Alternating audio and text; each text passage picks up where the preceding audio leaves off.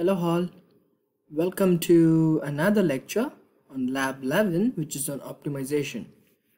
This is a way more easier than you have seen on the previous lectures, but this is kind of an interpretation of what you have learned so far. Okay, so here you would be learning quite a few things which is practically applicable, and you have seen this in your daily life, so that is what we will be doing today. Okay, directly getting over to the topic. So the example that we have to solve on the class activity is this. There is a cylindrical can which is made to hold 1 liter of oil. Find the dimensions that would minimize the amount of material that is used to manufacture a can. So there is a can which is manufactured to hold 1 liter of oil. So we must find the appropriate and suitable dimensions such that the material used is reduced. So basically we are trying to reduce the surface area of any kind of material, of any kind of shape, or in this case it is cylinder.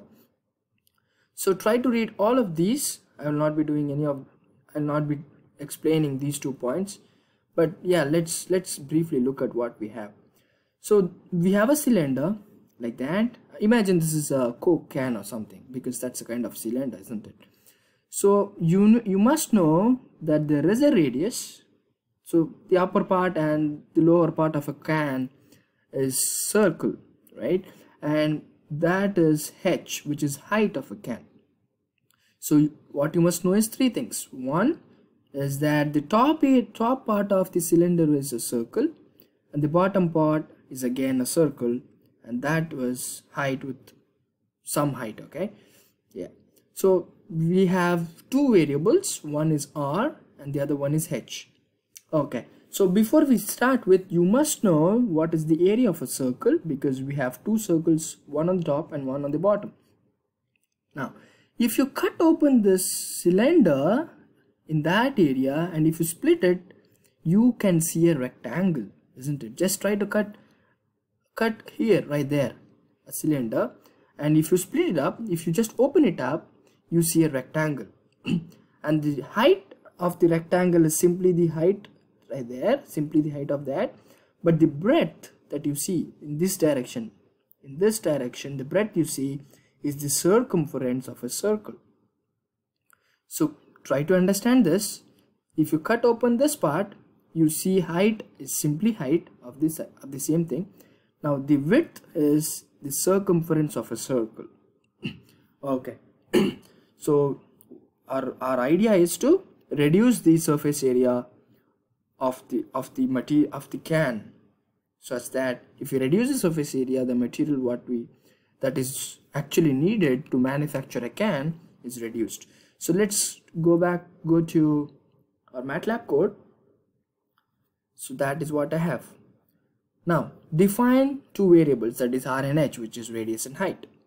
Now the base area and the base area is pi r square, which is circle, and the area of side is 2 pi rh.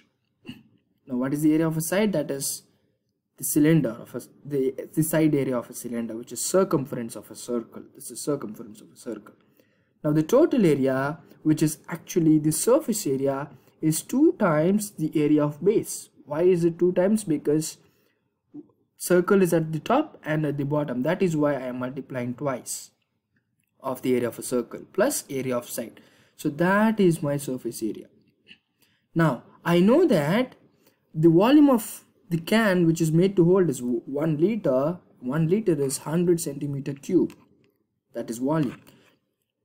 Now I know the surface area, and I also know that the formula of volume of a cylinder is pi r square h. Okay, now what I'm going to do is I'm going to plug my 1000 centimeter cube to my volume. So I have 1000 is equal to pi h r square. Okay, now I'm going to get an equation for h in terms of r.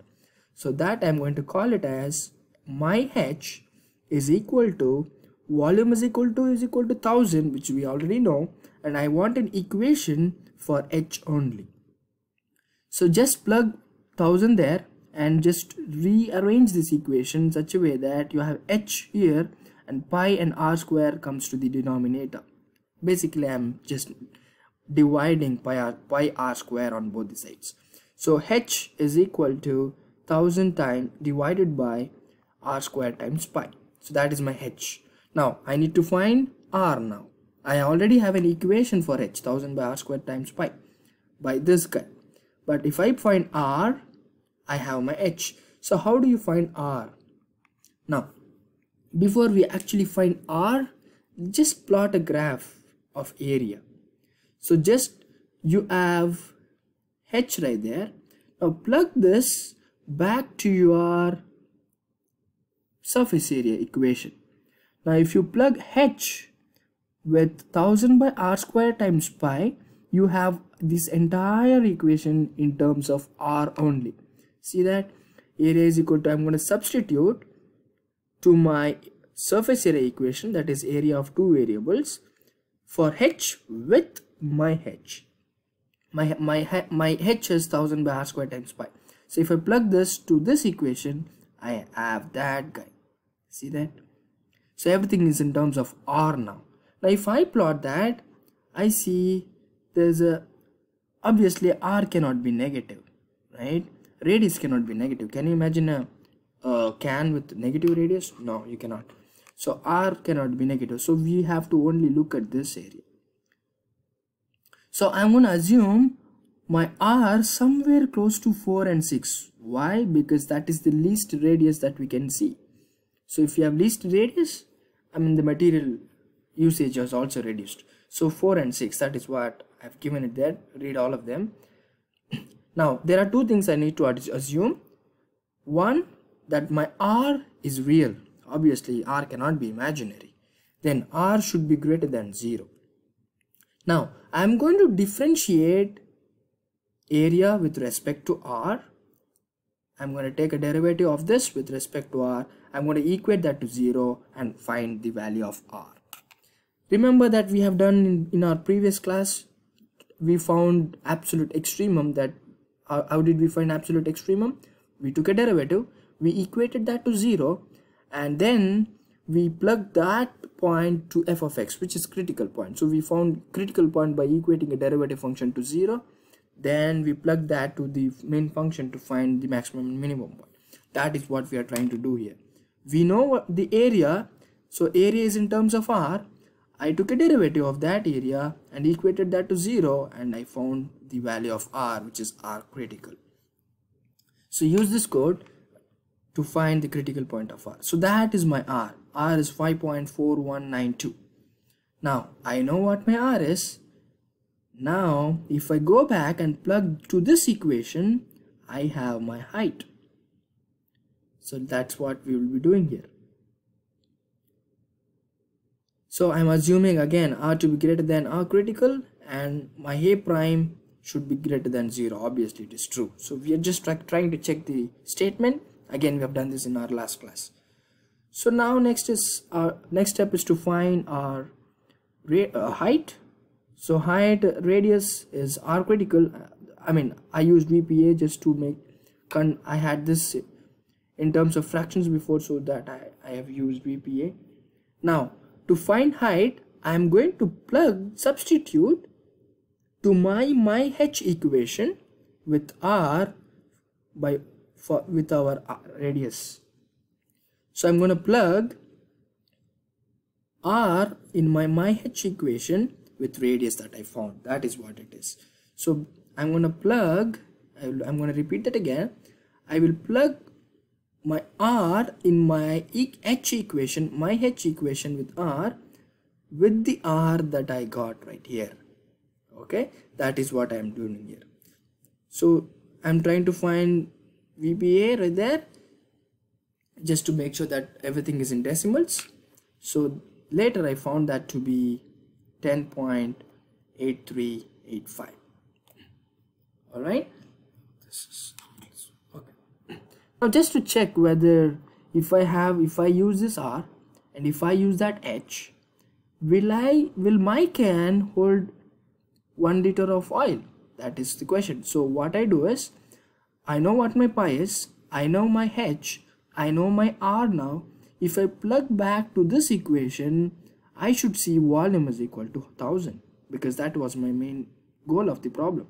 So if I plug to my volume equation with r as radius and h with height that I found, h and r, radius and height that I found with r as radius and h as height, I get 1000. So that is the dimension that I am looking for.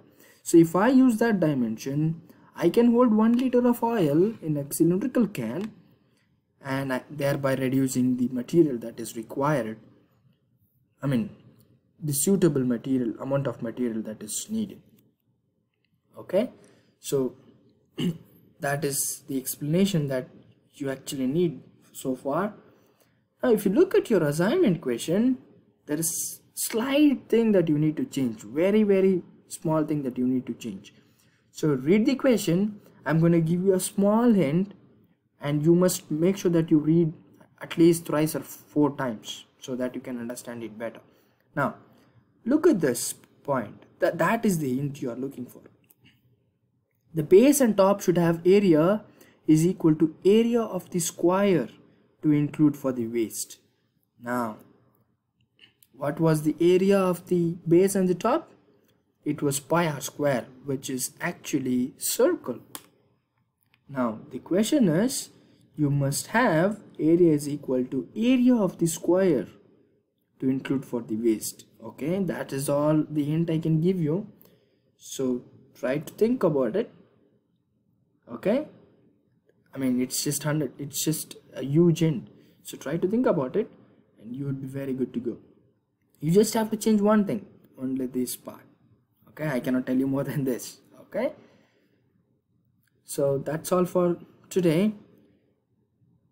See you in our next class.